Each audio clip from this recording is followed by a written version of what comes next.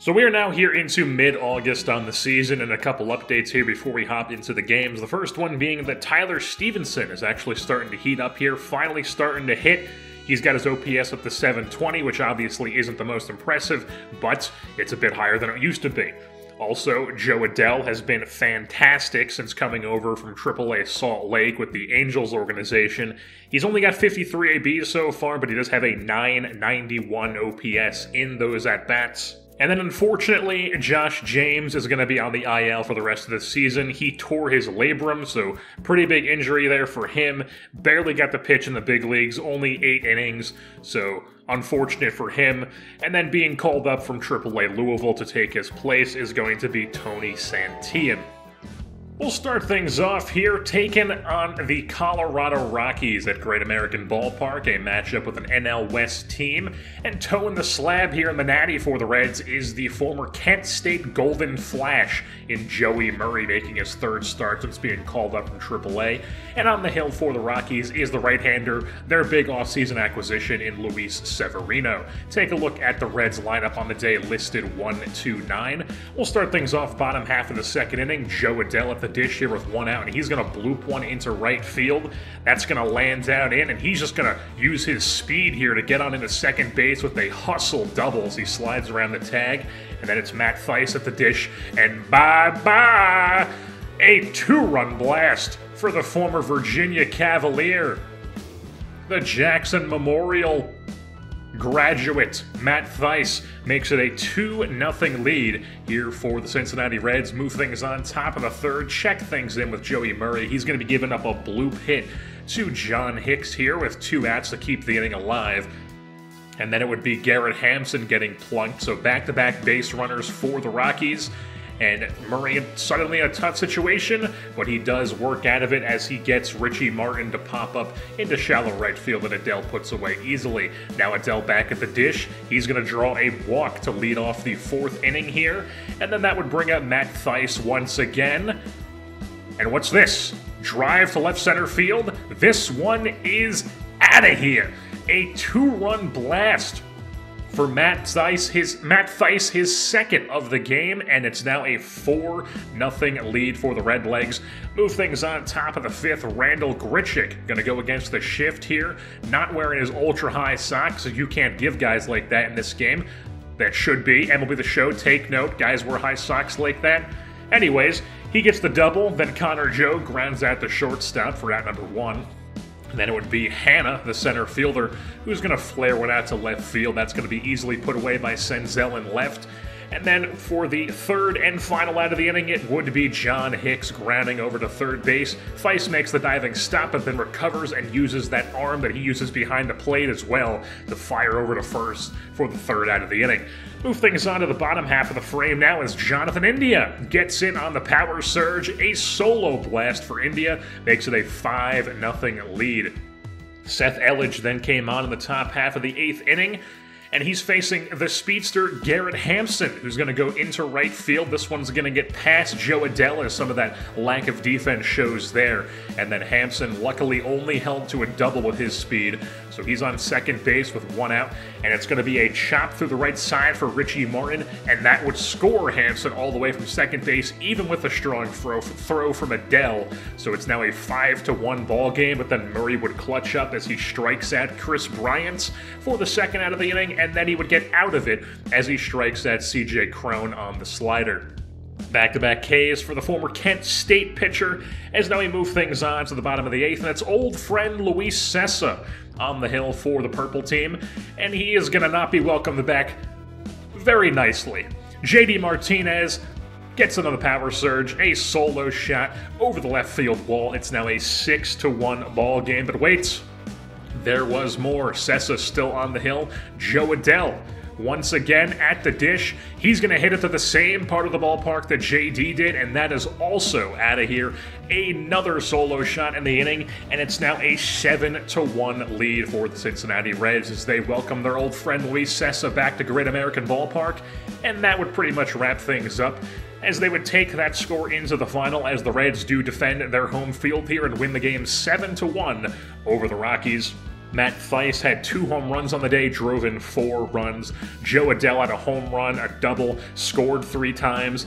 Jonathan India and JD Martinez each had a solo home run. And then Joey Murray had a bit of trouble early on in his big league career here, but he did put up a solid 6 scoreless innings on the hill for the Redlegs in this one. So we are now into September here on the season, and you know what that means. It is time to make some call-ups here in the September call-ups. We're only going to be calling up 2 position players this year, no pitcher for September. The first one being Ronnie Dawson. We're just rewarding him for his good season in AAA and just getting another outfielder up in the big leagues. And then we are also calling up Jake Bauers, rewarding his good season in AAA as well. He was actually great in AAA this season, so good that he actually bumped his potential up to a B rating. So if you take a look at his ratings, they're actually looking quite solid, and he could be a legitimate option to take over at first base for Joey Votto next season. And we are also about to take on the Cubs, who are actually in the middle of a wild card race here, as the Cubs are still hanging on, still trying to make that push for the postseason. They are 1.5 games out of the wild card. And the Reds are still here in the Natty, playing host at Great American Ballpark to an NL Central rival in the Chicago Cubs, trying to make a run here at the wild card. And on the hill for the Reds on the day is going to be Zach Godley, making his 8th start of the season. Take a look at the Reds lineup listed 1-9 on the day. We'll start things off top half of the first inning. It's going to be Nico Horner laying down a bunt, trying to get some speed on to start the game, but Zach Godley says, no, I'll make the nice play for out number 1. And they would proceed to give up a single to Nick Madrigal, the man who has absolutely no power. Pushes one up the middle of the field for a base knock, so he's on first. And then he would proceed to go and try to swipe second, and Tyler Stevenson guns him down. So caught stealing, 2 outs now, and then Ian Happ would go down on the big Uncle Charlie there to end the inning. A scoreless frame for Zach Godley. Move things on to the bottom of the second, where JD Martinez continues to light the world on fire here at the dish off the left field foul pole. That is a 1-0 lead here for the Reds in this game. Move on to the top of the third, and look out, Zach Godley with a line drive off his face there. I mean, that is tough to see. That is not a good situation. Luckily, it was not a long-term thing somehow, but he did have to come out of the game. So Godley comes out, and Ryan Weathers, the long man out of the pen, comes on in to try to scrap together some innings here unexpectedly coming into the game this early. And then he would proceed to get Nico Horner to fly out to right field to get out of the inning. Then we move things on to the top of the fourth, a runner on first, but Ian Happ grinds into a 6-4-3 double play, and that would make it 2 outs in the inning, and then Weathers works the up and in fastball, blows that fuzz right by Patrick Wisdom, and that would end the top of the fourth. Now on to the bottom of the fourth, where Tyler Stevenson doing a little of the El Scorcho up the middle once again, as it's now a base knock for him, and then JD Martinez, a little bit of a swinging bunt action, moves Stevenson up to second, and then also does not make it at first base. So runner on second here, and Jake Bauers, showing what he's been doing down in AAA this season, delivers with an absolute bomb to center field. A no-doubt shot, 2-run homer, makes it a 3-0 lead here for Cincinnati. Move things on top of the fifth as the Cubs start to string together a couple hits here. There was Contreras singling, then after him it was Seiya Suzuki, so back-to-back base knocks for the Cubbies, and then it would bring up David Bodie, who's going to fly out to right field. A little bit short of the warning track, Joe Adell puts it away, but the runner from second does tag up, so now it's runners on the corners here with 1 out for the Cubs, and it would just be a ground ball. Frank Schwindel, 3-6-3. End of the inning, Ryan Weathers gets out of it and keeps the 3-0 lead intact. Bottom of the fifth now, and Matt Thaiss continues to hit here in the big leagues. Another bomb for him, as it now is a 4-0 lead here in Cincinnati. The New Jersey native working that swing. So now top of the ninth inning, Lucas Sims comes on to try to close the door here and steer the ship in the right direction here as the closer, as he's obviously struggled here in this season. And it does not start out well. Nick Madrigal gives up a single.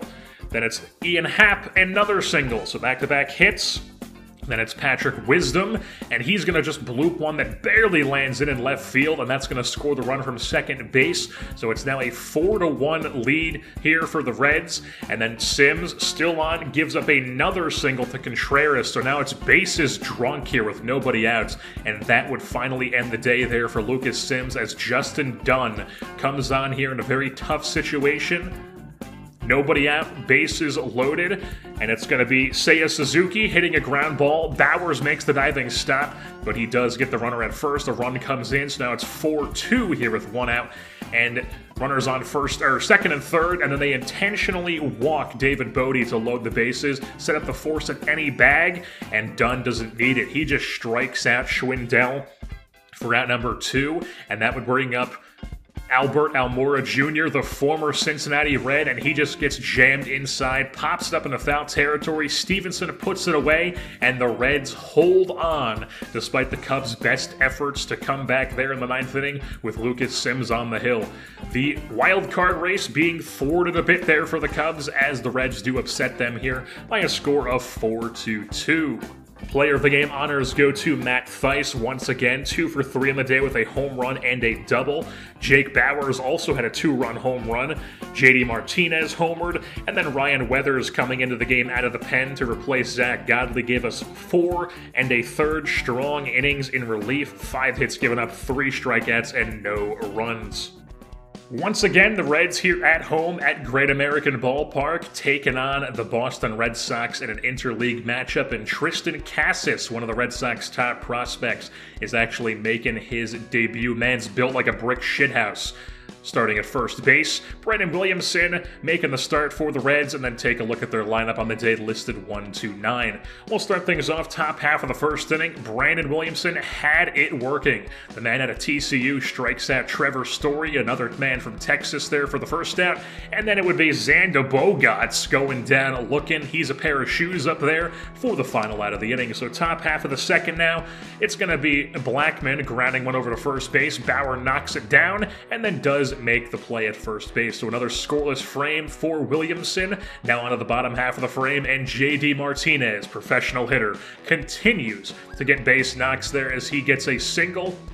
Back up the middle, brings up Nolan Jones, who draws a base on ball, so it's back-to-back base runners here with nobody out as Nicky Pivetta gets 2 on, and then it's going to be a liner down the left field line. It's going to drive in 1 for Joe Adell there as he gets an RBI double, makes it a 1-0 Cincinnati lead. Then Jake Bowers spits on that pitch top of the zone. He gets rewarded with the walk, so bases are drunk here, and Jose Barrera then lines one into right field. They would tag up from third and score another one as it's now a 2-0 lead here for the Reds. And then unfortunately, the bottom half of the order would not be able to get it done. Kevin Kiermaier pops one up into left field, and then it would bring up Nick Senzel, who's actually the one hitter, and then he grounds that to shortstop. So nothing going else in that inning for the Reds, but they do have a 3-0 lead here as we now move on to the top of the fifth, where Tristan Casas gets his first career major league hit, pokes that through the right side of the infield. Congratulations to him. Later on in the inning, though, it would be Charlie Blackman who comes up. The former Iraqi hits one into the right center field gap, and that's going to get up against the wall. It's a double for him. Casas moves up into third base, so runners on second and third here with 1 out. And now it's Christian Vasquez hitting a deep fly ball in the left field. Senzel puts it away. Casas tags up and makes it a 3-1 ball game here for the Reds as the Red Sox finally get on the board here. And then it would be Dahlbeck hitting a single in the left field, and for whatever reason, they sent the runner Blackman, and he is dead meat at the plate. Nick Senzel with an on-the-money throw from left field, and then he comes to the plate in the bottom of the fifth, and he proceeds to get himself a base knock. So he's on first there with 1 out, and then proceeds to go and swipe second base to get himself into scoring position. With Jonathan India at the dish, the 1-2 count lined into left field, but it's going to be right into the glove of Doogie, but a very, very aggressive tag here from Senzel, but he does make it as Verdugo did catch that and had to go against his body to throw that over to third. And then it would be Tyler Stevenson ripping a ball over the head of Verdugo, really getting tested this inning. And it's an RBI double, makes it a 4-1 ball game, move things on top of the 6th. Brandon Williamson is going to give up a little bloop hit here in no man's land as that lands in over the shoulder of Jonathan India for a base knock. Then it's Trevor Story hitting one right back up the middle. Back-to-back singles for the Red Sox. So 2 on, nobody out. Verdugo then comes up, chops one back to Williamson, takes the shutout at first base, so 2nd and 3rd here with 1 out. They do not walk Bogarts, and he's just going to hit a ball into left center field. That's going to score 1. The 2nd comes around, and he's also going to score, so it's all of a sudden a 4-3 ball game here. They would not score any more in the inning. Dylan Betances came on at the bottom of the 7th, and Jonathan India going oppo here, right center field, absolutely crushed that. You hang him, he bangs him. A 2-run lead now here for the Reds as they get a little bit of an insurance run there. Move things on to the top of the 9th as Justin Dunn, not Lucas Sims, comes on for the save. And he would proceed to get himself into a bit of a jam, but he does get out of it as Charlie Blackmon lines out to right field, and that would be the game as the Reds do hang on here to beat the Red Sox by a score of 5-3 here at Great American Ballpark, as they win a lot here in September, or at least in the games that I'm playing. Jonathan India does get your player of the game honors. He had a home run in the 7th inning to little pad the lead there up to 2. Brandon Williamson pitched a solid 5 1/3 innings, only gave up 6 hits, 4 strikeouts, 1 walk, 1 earned run. And then Joe Adell had a double on the day. Nolan Jones went 2 for 3. All around solid performance from the Redlegs on the day as they get the W. So with that being said, that's going to wrap things up here for this edition of the Cincinnati Reds franchise here in MLB The Show 22. I've been your host, Jersey Born, and I am saying, heavens to Betsy! The Boston fans are chanting profanities!